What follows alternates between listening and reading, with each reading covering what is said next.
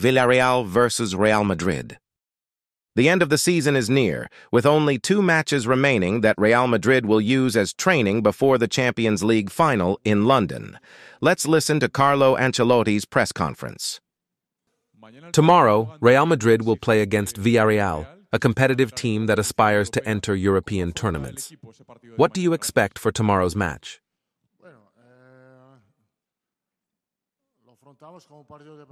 This match is a training match to prepare us for the final on June 1st. So for tomorrow's match, the whole team is traveling, and we consider this match important to maintain competitive rhythm, good attitude, and dynamics. We know that for Villarreal, this match means a lot. But for us, the goal is to maintain the good rhythm we have had lately. Some time ago, you said a phrase that goes something like this: "When I can tell the truth, I do, but when I can't, it's better to stay silent." This week, Xabi has had a lot of problems for being honest with the press, talking about Barcelona's poor financial situation, which didn't sit well with Barcelona's fans and management. Do you think that in clubs like Real Madrid or Barcelona, saying such things could lead to dismissal? Well, I don't want to comment on this. I think it's a complicated topic to give my opinion on. The only thing I can say is that I have a lot of respect for Xavi as a person and as a coach as well. In my personal opinion, I think the work he has done since he arrived in Barcelona is good, and I wish him the best for the future. During these days off, your 2 goalkeepers, Lunin and Courtois, stayed working at the training grounds, helping each other to improve.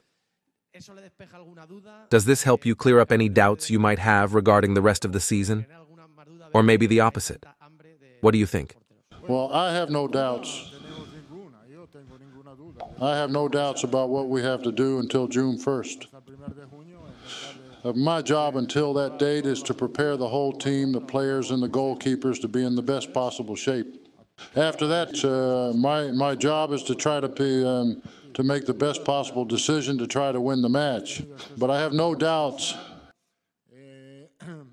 We have had these days to rest, and now we have 2 weeks to bring the team to its best level to play the final. It's very difficult to imagine a Real Madrid without Luka Modric and Toni Kroos, but time passes for everyone. Now there is a lot of talk about the future of both in the club, and maybe in the coming days, we will know something about Modric, who seems to want to stay at the club. Do you have any new news about this?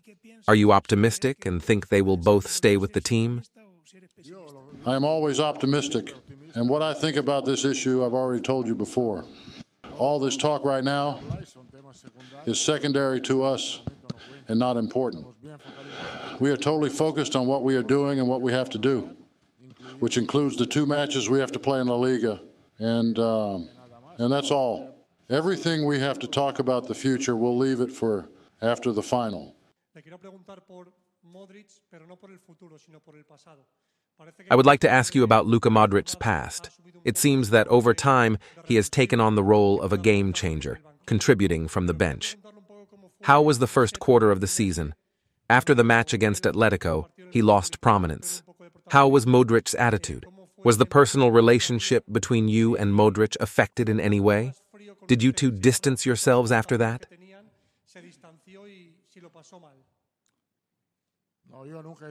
No, I have never had a problem with Luka Modric, because before he is a top-level player and one of the best midfielders in the world, he is a fantastic person. So with him, or him with me, there has never been a single problem. And we will never have a problem because we respect each other a lot. After the fantastic performance Courtois had in the last match, doesn't that take some weight off or relieve some stress for you regarding the goalkeeper debate for the final? Debate, for me, there's no debate at all, as I have said before and explained very well. The doubt is what you have. The reality is that Lunin has had a fantastic season and has helped us a lot to reach the final. And Courtois is returning to be what he was before, the best goalkeeper in the world. Since the beginning of the season, you have always talked about the generational transition of the young players by the veterans like Kroos and Modric. Assuming they both stay with the team, this transition process remains incomplete. Do you see yourself capable of facing the same dilemma for another year? Well, so far it has been a smooth transition that continues during the next year. It will continue to be a smooth transition, or maybe not. But as I said before, we will talk about it later. But the transition will continue during the next year. The other day, we could see that you and Tony talked when you took him off the field, something that might have been expected since the game was 1-4. But how is Kroos about these things? Does he get angry if you don't play him on the field? Is he calm if you substitute him for another player? Well, Tony as a person, he is German. Like me, I also feel very German. I don't talk much and prefer to listen. And Tony Kroos is like that, although, of course, if he has to say something, he says it very clearly. He is also a person with few doubts. He is a very clear, honest, and sincere person.